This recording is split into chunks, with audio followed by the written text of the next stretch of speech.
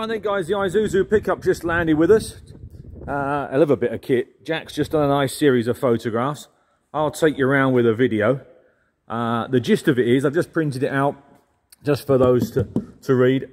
I'll take, well in fact, I won't take a photograph of it. I'll just leave it like that. You can pause the video and read about the truck. But the gist of it is, the vehicle was, Isuzu,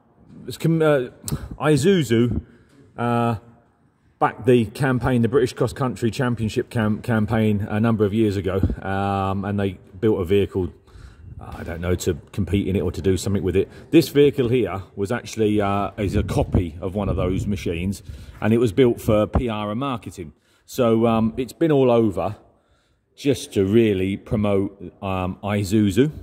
It was then bought by a Isuzu main dealer in Ireland, and he used it for the same thing, to promote his business. So he added his name on it. The truck itself is a white truck that's been wrapped. So these bits can come off if you wish, and then you can put your information on the side there. So the rest of the bit, the Toyo tyres, Lifeline, Miltech and all that palaver, you obviously leave that on, wouldn't you? I would suggest. So a real interesting bit of kit, very well made. We've got two pickups, very, very similar, that we haven't actually had chance to use. So I think you'll find them on the listings. They're going to go in our next sale. But super strong. Like I say, I'd hate to think how much it would have cost to commission them. I mean, look at that. I mean, there's a work of art in the roll bar and safety side of things. We've got a Lifeline plumbed-in extinguisher. The strengthening goes to the back as well. We've got a fuel cell as opposed to a tank underneath, so it stops all that. We've got sidebars. The spec goes on and on. Fancy seats, navigator-style tray, horn button, handheld extinguisher there. And then we've got all the fancy gizmos in the middle there for your extra bits and pieces, including your main start and stop and so forth. Harnesses. TRS harnesses, Isuzu, look, proper D-Max Cobra bucket seats. I assume that's going to be a brake bias there, look, for your front and rear. And you've got two-wheel drive, four-wheel drive. Yeah, hell of a bit of kit. Upgraded radiator. Lightweight battery. The truck itself has actually only covered, I think, about 10,000 miles. Or thereabouts. We'll have a look inside in a minute.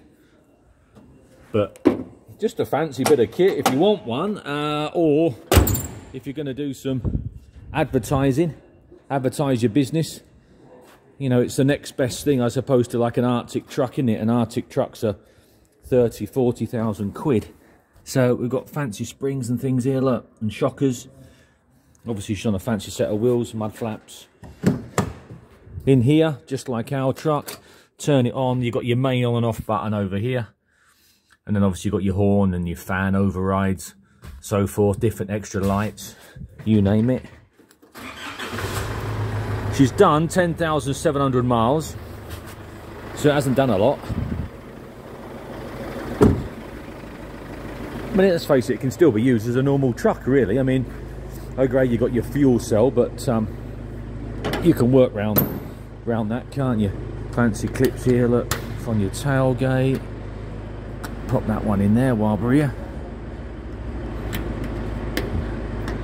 Ooh, need two hands really. Underneath it, got guards, extra fancy shockers there, look, mud flaps.